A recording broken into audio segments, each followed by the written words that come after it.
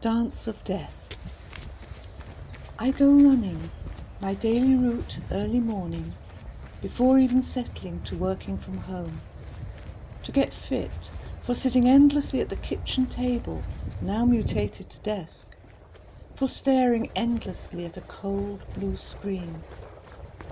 I go running, music in my ears, in order to forget that we live in times when breath alone can kill.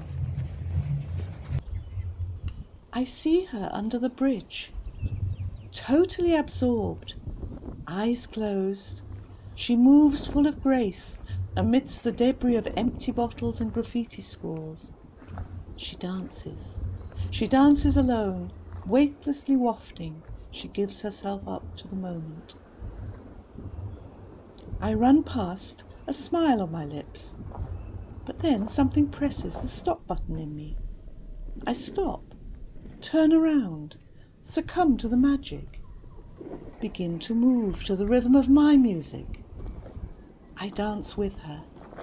We dance as if enjoying an evening in the club, like we used to in the unreachably distant past.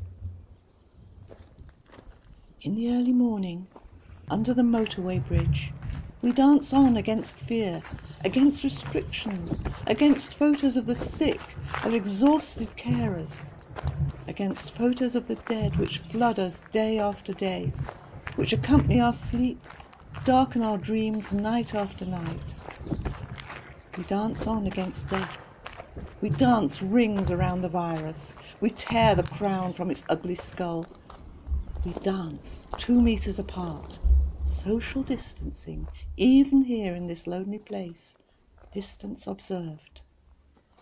So it seems, only seems, for rarely before have I felt so close to a stranger, so close.